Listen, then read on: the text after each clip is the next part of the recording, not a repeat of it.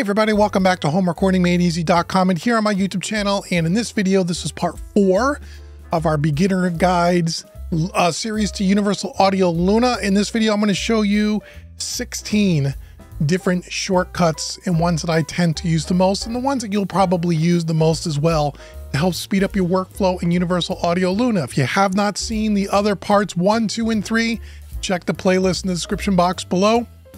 If you're someone new to Universal Audio Luna, or someone thinking about getting into Universal Audio Luna, and you want to know an easy step-by-step guide, how to get up and running, how to navigate, how to use shortcuts, and do some basic stuff so you can get up and running quickly, that playlist is for you. But before we get started, make sure you like, share, subscribe, hit the notification bell so you know when I'm posting additional content. And also, if this is your first time here, go out to homerecordingmadeeasy.com because I want to give you a free mixing course. It's worth $100. It's right on the homepage. It's my gift to you just for visiting homerecordingmadeeasy.com. And if you stick around till the end of this video, I'm going to give you something else for free. So here we are in Universal Audio Luna, picking up where we left off from the last video. Again, you can check the link in the description box below. The last video we left off importing audio, organizing our session, color coding, naming, so on and so forth. Now that we're in Luna and we have a session, and before we start working on the mixing portion of this stuff, I want to walk you through some shortcuts and things that I think you'll find very handy. So I urge you to stop the video along the way and write down these command keys. And I have myself a list here and I'm going to go through them one at a time. Now these are in no particular order, just as they were coming to mind, I wrote them down.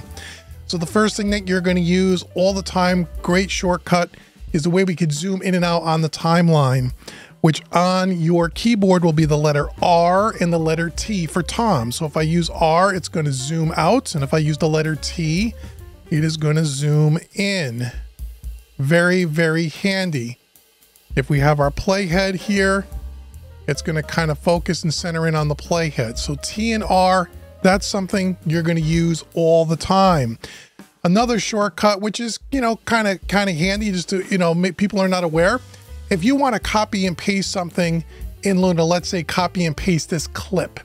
Normally you would hold Command C, Command V, or go up to Edit, menu, do copy paste, or you would do something like that. What's great about Luna is you never have to worry about using the command key when you're using copy and paste. So the letter C and the letter V is all you need to do. So if I want to copy this clip, I'll highlight it, hit the letter C. Say I want to put it over here with my playhead, hit the letter V, and we've now copy and pasted that clip without having to use the command key, which is kind of handy, kind of nifty. The third one is being able to switch between the two windows or the two screens here in Luna. This is the edit screen or our timeline in the mixer. That is done with the command and the equals button. Holding down command and toggling your equals button will bring you from the edit screen to the mixer screen. And you'll also see that at the top here in the view. You can also click on these icons. I showed you that in the last video. But command equals is the shortcut for it. Let's see the next one here. Let me just check these off to make sure I'm not going to miss any.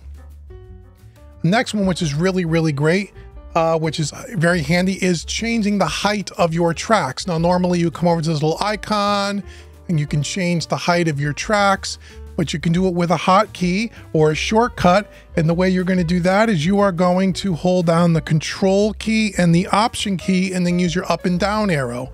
Your down arrow will make them smaller. Your up arrow will make them larger. Once again, that's Control, Option. Hold those two keys down. Up and down arrow. Number 5, to put all of the tracks in view. So if I do Control, Option, let's say make these really big. And now you want, instead of scrolling down, you don't want to have to keep scrolling with your mouse to see the other tracks. You want to put everything in view on the screen all at once, both from a width, horizontal, and vertical. You're going to hold Control, Option, Command, those 3 keys, and hit the down arrow.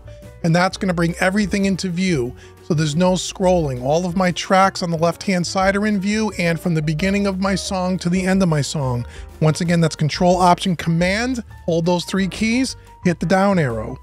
Number 6, if you want to split a clip, let's say here in the center, let's say you wanted to take this clip here where the playhead is and you want to break it or split it, you just put the playhead wherever you want, hit the letter B, that's going to split it, Now you'll see you have two separate clips here that can be moved if you need to, right? If you want to heal that clip or put it back together, you just select both with your holding down your shift key and do Command H for heal. So that is the split number 6 and the heal number 7. If you want to consolidate a clip, let's say we're going to do this. We'll do a B and a B, and we have 3 events here.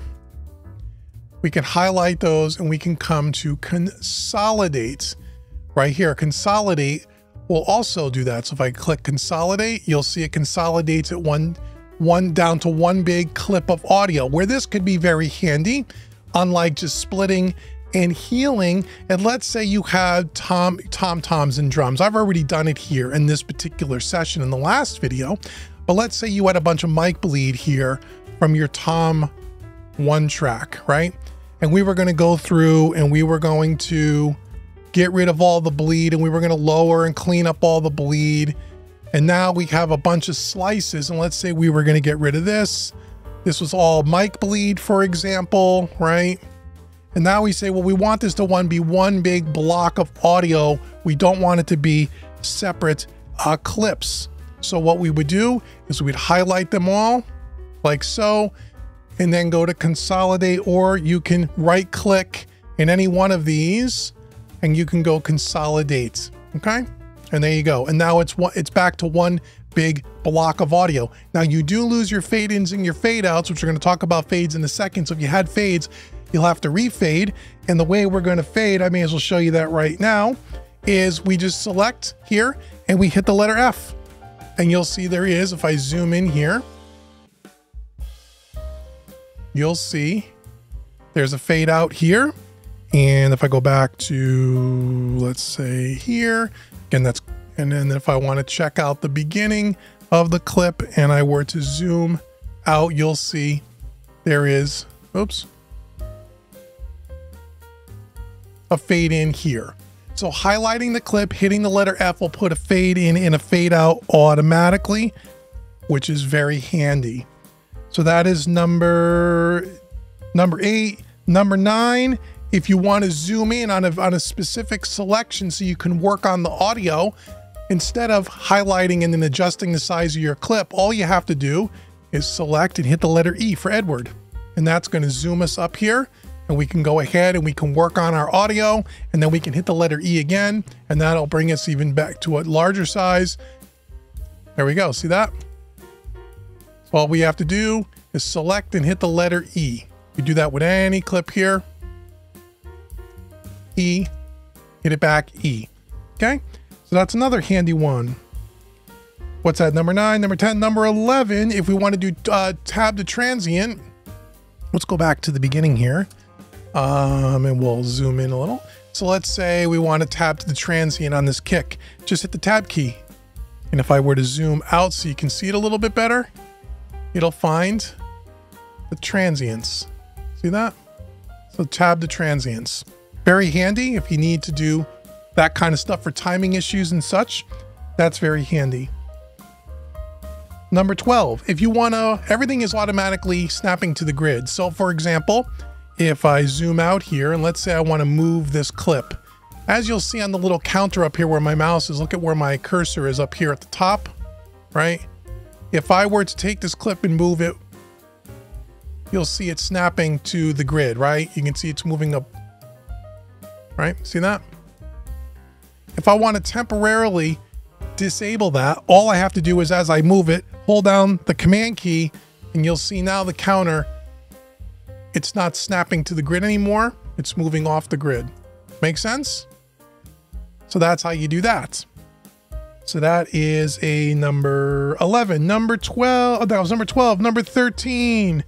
If I want to zoom in on the waveform, let me just get all my tracks here. Back to the height. If I want to zoom in on the actual waveform so I could see the waveform, the way we do that is we hold, let's see, we hold Command and Option, and we use our bracket key, and that's going to zoom in on the waveform, or our left bracket will zoom out, our right bracket will zoom in. So it's Option Command bracket. Option Command brackets, okay? Now this doesn't change the clip gain or the volume. This is just the zoom so you can see the waveform better. Or if it's too much, if you want to see it a little less. Does not change the volume. Okay, let's see. If we want to reset that, let's say we're doing this here and we got it way up here. And we just want to reset it back to its default, what it originally was at. We are going to hold Control Option Command, and we're going to hit the left bracket, and that will bring it back to its default, whatever it was when we imported the audio. Okay, so Option Commands, let's say left, or let's say when it's zoomed out, left bracket, right bracket, and we want to get back to the default, just add the Control key, hit the left, and that will bring it back to its default, right? Okay, number 15, it's not really a shortcut, but people want to know, and this is a little different in this DAW compared to like Studio One. If you want to return to 0 wherever your playhead happens to be, you can't come up to the transport, but the easiest way to do it is hit the return key on your keyboard.